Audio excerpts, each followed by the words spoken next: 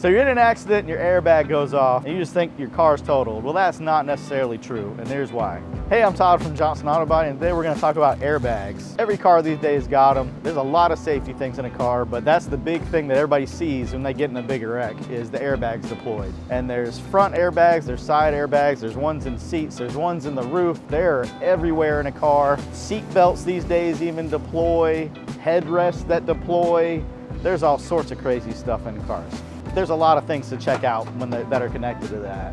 First thing we got to do is a computer scan. That'll tell us what's going on and all that. It'll show what things have been deployed. But on top of that, the manufacturers have other things that we're supposed to check out. And every car is different. They all tell you what you're supposed to look at every time. So if you're in a front end collision, there's probably going to be front sensors that are blown or impact sensors that are blown. If it's in the side, they're in the doors or the pillar. They're all over the car. And then those go off. They tell a module to deploy whatever airbags it thinks is going to be the safest thing for you. Sometimes you'll get in an accident and nothing will deploy, but like a seat belt or something will go. Sometimes all sorts of stuff goes off.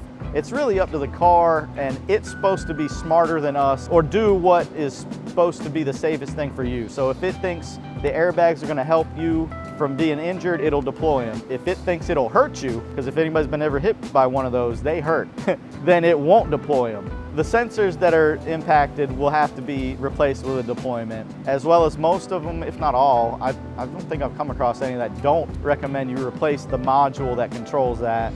And that's usually located in the center of the car, like under the center console in there. And then of course you're gonna have to inspect all the wiring that was to those things. So say your airbag goes off in your steering wheel. Well, the other thing that goes wrong is the clock spring that goes from, that gets burned up.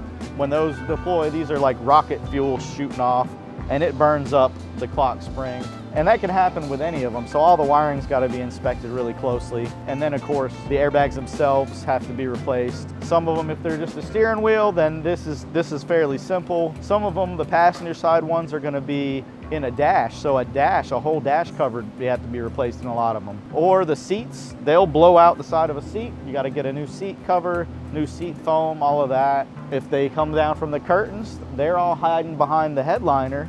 And when they deploy out of there, it creases the headliners and all that's got to be replaced. And then the seat belts, there's two sides of them, so you got to check and see which side of those get replaced. So the buckles themselves will lock when they're deployed, and then the latch on the other side where that buckles into, a lot of them will collapse and tighten that belt even further.